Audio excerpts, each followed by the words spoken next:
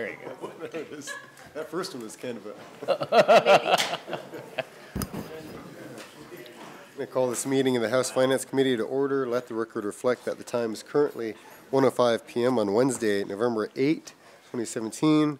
Present today we have Representative Ortiz, Representative Kawasaki, Vice Chair Guerra, Co-Chair Seaton, Representative Tilton, Representative Gren, Representative Guttenberg, Representative Thompson, Representative Wilson, and myself, Co-Chair Foster.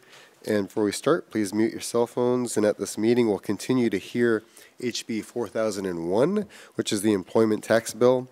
And so with that, I'd like to ask Department of Revenue's Director of the Tax Division, Mr. Ken Alper, to please come to the table. And thank you for being here. If you could put yourself on the record and proceed with your presentation. Good afternoon, Mr. Chairman. For the record, my name is Ken Alper. I'm the Director of the Tax Division at the Department of Revenue. Before I get started, I just want to apologize to you and the committee for this presentation didn't get to you till about an hour ago. We were asked to present sometime yesterday. Getting the actual document put together was a last night exercise. Just the things that happen under the 24-hour rule are a little bit awkward. We wish we could have got it to you a few hours earlier, but at least we all have it ready to go in time for the hearing. So the reason I'm here and was asked to come back was primarily to respond to questions that came up during the initial presentation. I was here with Commissioner Fisher on October 26th. Previous to that, the Commissioner had presented the revenue forecast with Chief Economist Mr. Stickle. There were other questions that arose from that hearing, and we sent the committee a letter dated November 2nd responding to those questions. I'm going to go over those very quickly. I'm going to then give the committee a little bit of a refresher on the basic structure of the bill. I appreciate that the legislature has been pretty much preoccupied with crime bill issues over the last couple of weeks, and you might not remember all the details of our little revenue bill, which was 2 weeks ago. And then I'm going to respond to some specific issues and questions that came up in the previous hearing that were raised by members. And it's not, go ahead, Mr. Chairman. I'm sorry, very quickly, I just want to recognize that we're also joined by Representative Pruitt. Please proceed, Mr. Alper. So, Mr. Chairman, it's not a very thick package of slides. It's 22 or so there's plenty of time for questions if the committee members want to go down some rabbit trails. I'm happy to go there with you. The issue areas that were raised, which I'll get into, this is sort of a table of contents slide here, number 2.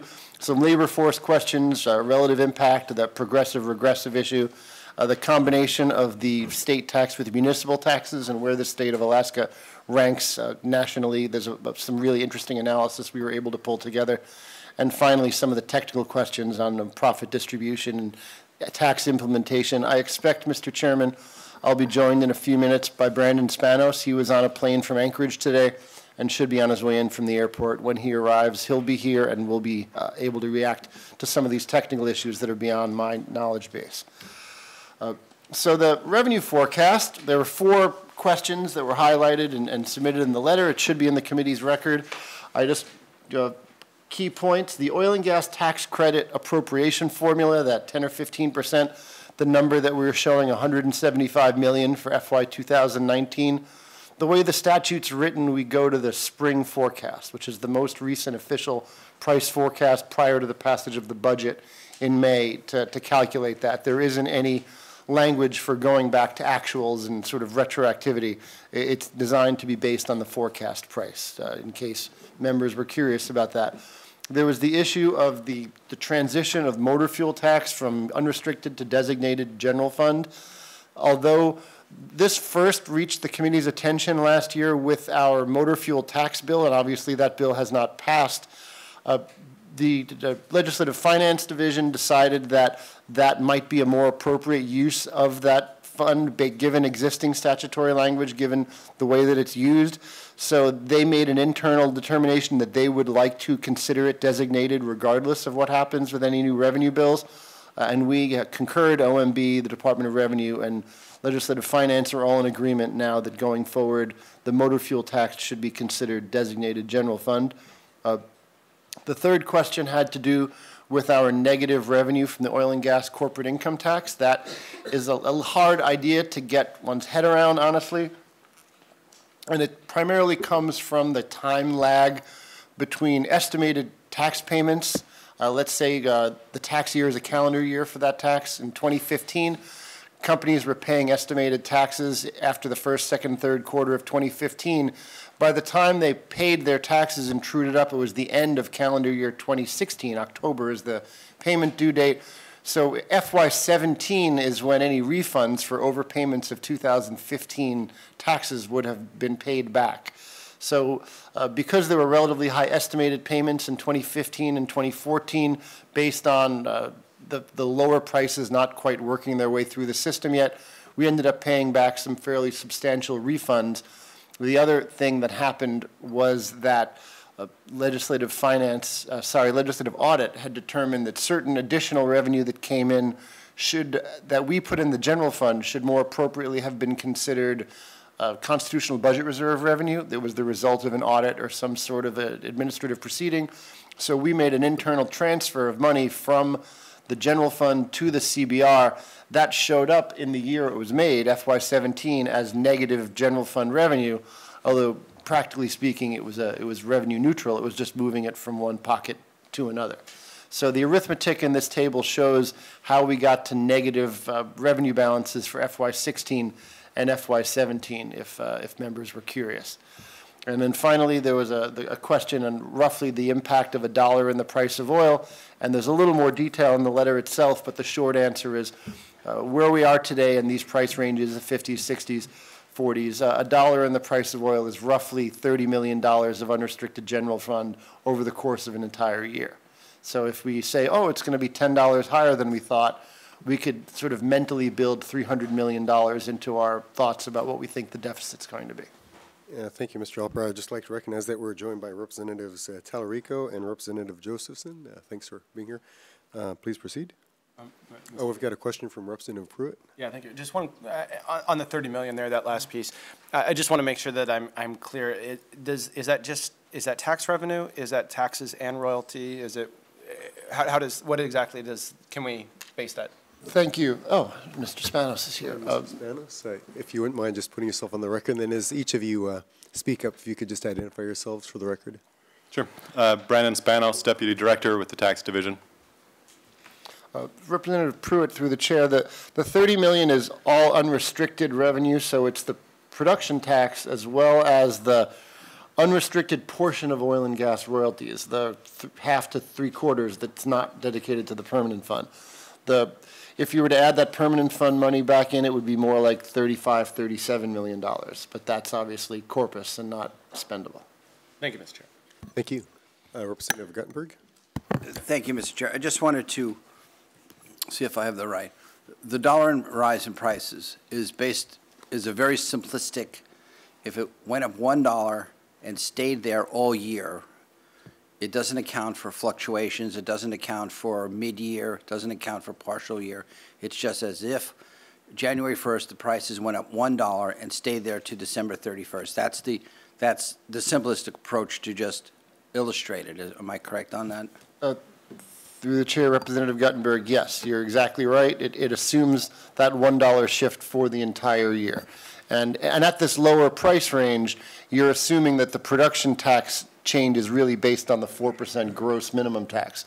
At higher prices, it gets a little bit more complicated. Once producers are able to get into the net profit structure, that number will increase to, higher, more like $80 million a barrel at higher oil prices. $80 million per dollar at higher oil prices. And we have a document we put out after every forecast that shows that stuff. We could provide it to the committee. Thank you. Thank you. Representative Seaton. Thank you. Back to question number 1 on the first page there. In the second paragraph where we're talking about, and I'll just read it so that everybody knows what we're talking about. However, the statute is not entirely clear whether the 10 or 15%, that's the tax rate, should be applied to tax before or after application of credits. And the alternate mechanism calculating the percentages after application of tax credits would result in smaller appropriations based on preliminary fall forecast. The 175 million for tax credits would be reduced to 46 million. And do we have any further legal clarification on that right now, or there are two alternative mechanisms that are still both viable? So through the chair, co-chair Seaton, we have not asked for a formal legal opinion. The issue was not really germane until this year. The way we've interpreted the language going back to the FY16 budget cycle, to the 2015 session when we first contemplated using the funding formula as opposed to the previous open-ended language, what the statute says was 10 or 15%, I believe it says, of the amount received from 4355-011. That's the production tax itself. It's the 35% of the net calculation. We interpreted that to mean the tax calculation without any of the credits, including the credits that come against liability, the main one being the per barrel credit, the sliding scale credit, which is 4355-024J. So based on that, it's a larger number that we're taking 15% of, and that gets us to the 30 million that was in the FY17 appropriation, the 77 million that the FY18 appropriation was based on, and then the 175 in the forecast. If the amount was tied to the amount actually received from 011, meaning accounting for the subtraction of those credits, it would be the smaller number.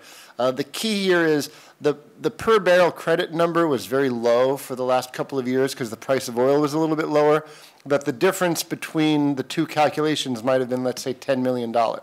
Now suddenly, if you were to take the alternative calculation and say it's the amount received after the subtraction, the amount actually received, the 15% calculation gets us to the 46 million.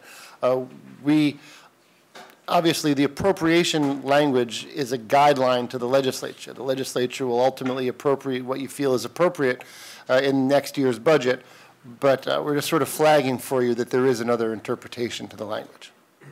Thank you. Thank you, Mr. Chair. Thank you. Any further questions? Seeing none. Mr. Alper? Thank you, Mr. Chairman. So just to quickly get into the bill itself, House Bill 4001, all members have seen this. This is a new slide from me, although you saw it yesterday from Director Pitney.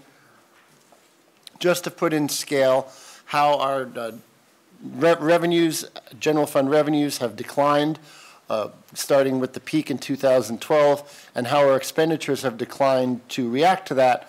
Although our expenditures have in fact dropped 44% from the peak in FY 2013, the revenue decline of 80% has led to this structural deficit that we see going forward. So that underpins part of the reason why we're here with a revenue bill. Obviously, the expectation is the bulk of that deficit would be met by some form of permanent fund restructuring, and then this bill would be the last bit of it to get us closer to a structurally sustainable, balanced budget in future years. So what does the bill do? It's a 1.5% tax, a flat rate tax on wages and self-employment income. That is a subset of what people generally think of as income. It doesn't tax such things as investments, retirement income, dividends, that interest, that sort of thing. It is paid by individuals earning income in Alaska, and in doing so, it doesn't distinguish between resident and non-resident. It's earning income in Alaska, and it's a tax on individuals, meaning if you have more than one working person in a household, each would pay separately. And I say pay, not file, because generally speaking, individuals who have simply a job would not file taxes. There's a withholding mechanism. Employers would take the 1.5% from the paychecks, just the way they withhold federal Social Security taxes, withholding taxes, state unemployment taxes.